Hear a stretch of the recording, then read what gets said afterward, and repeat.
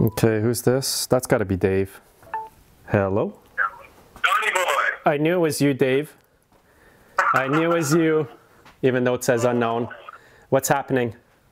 So, have you ever worked on one of these Stihl TS500i concrete studs? I have, Dave. I have, and I hope you're not having... Well, if you're having the same issue I had with them, I might be able to help you. Okay, so this is the first time I've ever dealt with something that has got so much electronics on it. And it's a little bit of a struggle. Okay, you know what?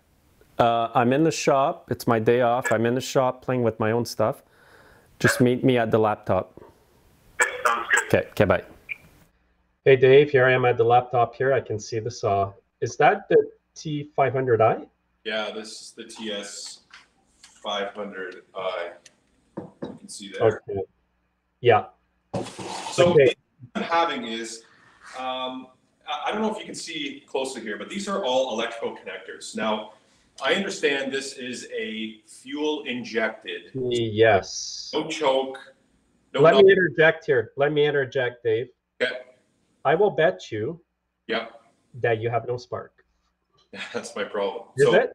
Yeah. So I bought this saw in an estate sale, completely disassembled. So I don't know what happened to it. Oh, really? I think from what I can see, there's some considerable water damage. Oh, yeah. That's probably why.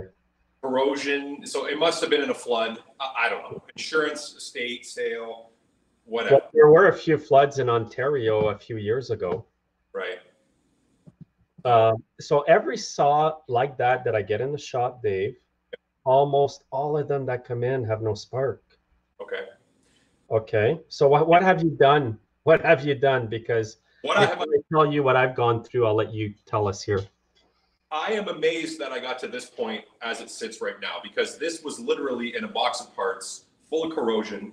Mm-hmm. I've got new crank seals, oil seals, Yeah. a new piston ring. Mm-hmm. It seems that I have compression. Everything is back together. I don't have any extra parts. As you can see, there's still some I haven't put back. Oh, well, yeah, you still have that part, right? Yeah. I still have that part, but the way it sits right now, I should be able to get it to run. I've got fresh gas in here. Let me show you. I'll take this cover off here because and I don't have it fully tightened up. Now here's the deal with this, Dave, and everybody watching here. All the new Stihl equipment that is fuel injected, m-tronic, Stihl has proprietary equipment for that. Like a diagnosis utility? Yes, you can Google it. I'll wait till you're done there. Yep.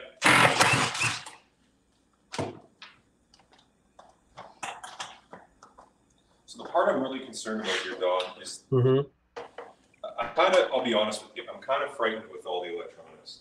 Well, it is, like I've been at this longer than you, and it is a bit disconcerting, because it's kind of like, the old timers who worked on carbureted cars, then fuel injection came along, they were all in an upheaval. I kind of feel like that a little bit. Okay. But I've had good success fixing a few of those without the diagnostic tools.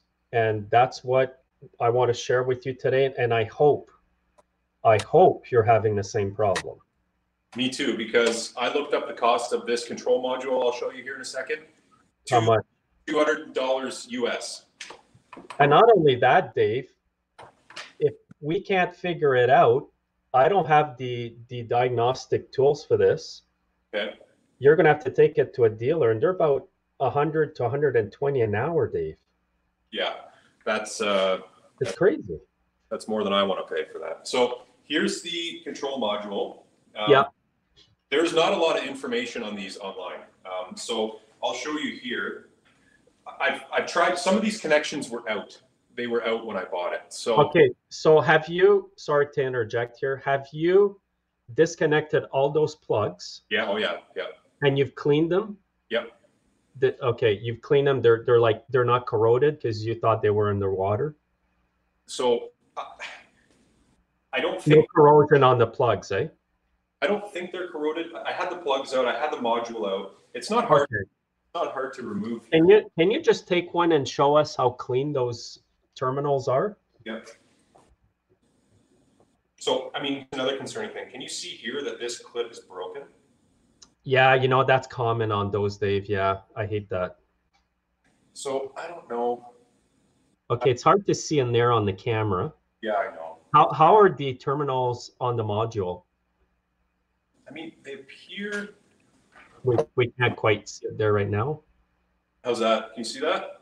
They look pretty. They don't look corroded, and I think even let's say that saw was underwater, I think those plugs are waterproof. They are. So they've got the rubber backing here, and they usually have electric grease in them as well to kind of help that.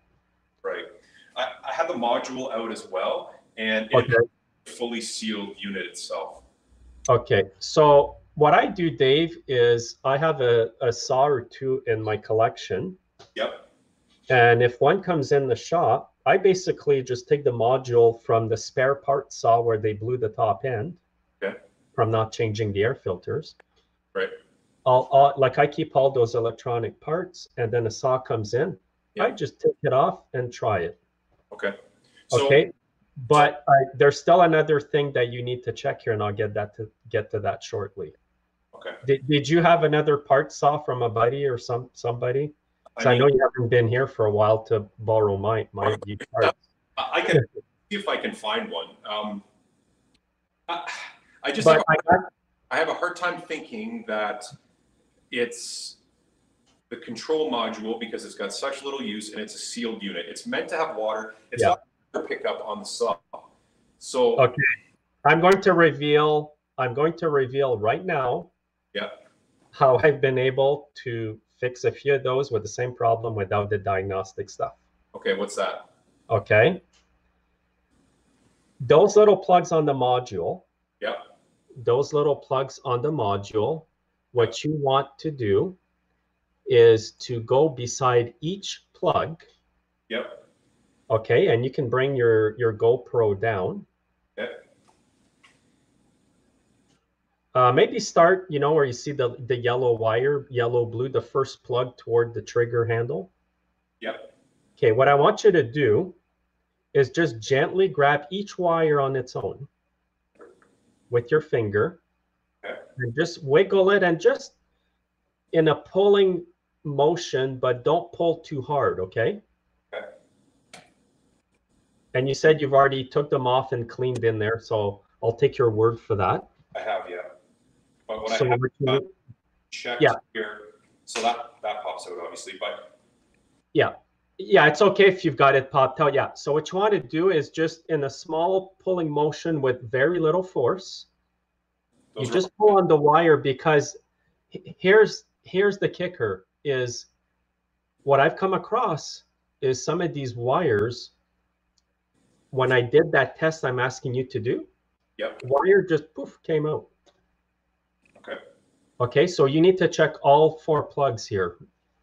Okay, so the first 3 are they're all sitting as they should inside the connector, right? It looks pretty good, yeah. And make sure it's pushed in like all the way. Oh, okay, that's not good, but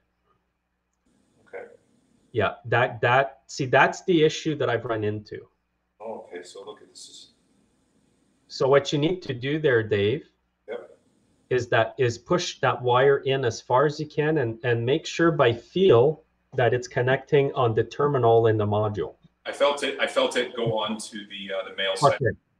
So it's possible that wire right there could have been disconnected from the inside. Okay, so it could have been disconnected from the inside, but it looked like it was on because the wire wasn't out. Okay, so finish off the other ones too. Oh, look at that. Oh, there you go. I didn't even feel any resistance. And this is the wire that goes to the ignition generator, the generator. You know what, Dave? I had the same, it's weird that you call me, and this is not scripted, guys. I've had the same problem with the same wire. Same wire. Plug that in. take that plug out and put the saw back together. Yeah. And So if you have part, Dave. Down there, but I can feel it on my GoPro's having a heart attack. Yeah, I'll switch the view here. Yeah. I feel like I can feel it connected, but it's not tight as some of these other ones. Wow. If that's the problem, Don, you're gonna owe me a case of beer, man. Owe you a case of beer for sure. Two. Yeah. Okay. One's enough. One for me, one for you. One for you on your day off, I guess. Yeah. Okay. Yeah, check that out, man. Like I'm pretty curious here. I'm almost sure that's the problem, Dave. I think it was out like right here. You know what I do sometimes too with that wire is I put a bit of super glue just to hold it there. Okay. Okay, just a little tube of like crazy glue, super glue. Okay. I'll give that a try. And you want, yeah. Put her back together, Dave. Okay. Also, I think my mentor or somebody else told me that they thought the switch has to be connected. Okay. So normally, I'm not sure about that, but normally you can diagnose like a snowblower if the key is out, or sorry, yeah. if the switch is disconnected, it should still run, right? Yes. And that's for the diagnostic purposes, obviously. Yeah. Okay. But this one, you think it has to be on? Plugged in, I mean? Like make sure when you put it back on, yeah, all the wires are connected on the switch. Yes. Okay, I'm not 100% sure. If anybody's watching, please comment on that. I don't work at a Stihl dealer. Personally, I usually send those to the dealer. If people come to my shop, I just say go to the dealer. Why is that? After I've checked what I'm telling you today. Yep. If the saw still doesn't work, I usually just send people off to the dealer because I don't want to be replacing parts for nothing, eh? Yeah, no kidding. But I had a car, Dave. I had a car that if you disconnected the battery, yeah, the car would die immediately. Well, it sounds like a bad alternator or something, then, or? No, the dealer told me that's how those cars were made. Oh. But I just want to make sure that you've got everything connected just in case. Right. I think these wires here go up and over this little hook. Yeah. Hope the GoPro shows you that. And the plug, do you want to just try starting it or do you want to show us some spark? Well, how confident are you? I'm 95% sure. 95. Okay, well. How are you? Are you sure about this or what? Nope, not sure at all, but I'm not. If you don't want to take time to take the plug out, just try starting it. I'm not the doctor, so. Well, yeah, exactly. That's why the doctor's online with you today. If you're going to start it, you might want to put that side cover. Just watch my hands. Okay, so yeah. I don't have all the screws done up here, obviously, but you've got all the wires hooked up to the switch. Yeah, all the wires there. Can you see that on the GoPro? All the wires there are hooked up to the switch. Okay. This black wire that was coming from the generator, or what otherwise oil, on a non-fuel injected model. You felt it go in and actually connect. Yeah, okay. If I wiggle it back and forth, I can feel that it's on the metal. Okay. So after you try it, if it does run, then just make sure to put a little drop of super glue. Just in the back part of the. Yeah, not too much. I mean, you want just a little bit so it's not even noticeable. Right. But it'll keep your wire in there. Use that I'm having with this saw here, Don. I've actually ordered the parts for it. Because this saw has some water damage, I think the crank bearings are rough. Okay. So I don't want to. You know what, Dave? I want to see if this thing's going to run. Okay. See what happens. Start it up. See if it goes. Okay. And we'll talk about your bearings. I just don't want to be waiting here to see. I'm just too curious. Okay. The curiosity's killing you. The curiosity's killing me. You'll have to let me know if you can. Yeah, I'm super curious. And anybody watching here, those new saws have no choke. No choke. So couple primes here. Purges, I should say. tunnel, ignition on. Okay. And I guess just, we'll see if this bag of parts works. Yeah. No way. No. Dave, I've seen it before. That's what it was. Get her going here. Get her going.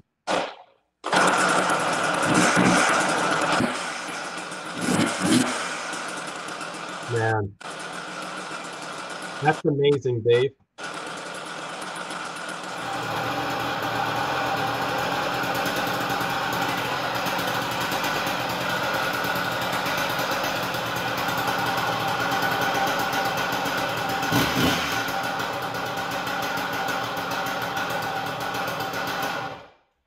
Come on. Dave, I wasn't kidding you. I was not kidding you. Come on. I've seen it before. My mentor's seen it before. By the way, we got to get my mentor on here just for a one-shot deal video for everybody to meet him. Hugh? Yeah, he's a nice guy. And I think some of the watchers will know him. Look at this. Already know him. Look at this. You owe me big time, Dave. Unbelievable.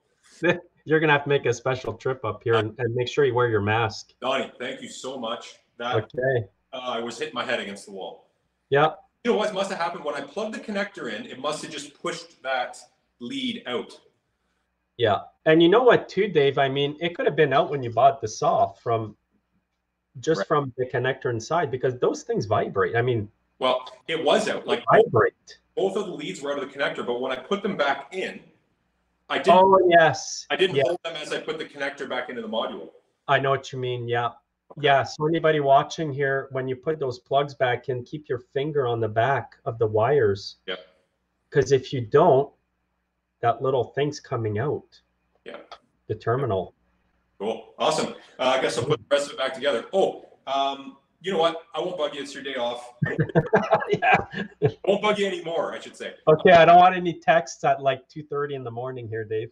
I'll be out here working on this at 2:30 in the morning. Yeah. So, well, your time, Doc. Appreciate it. What's that, Dave? Thank you for your time. I appreciate it. Yeah, no problem. Yeah.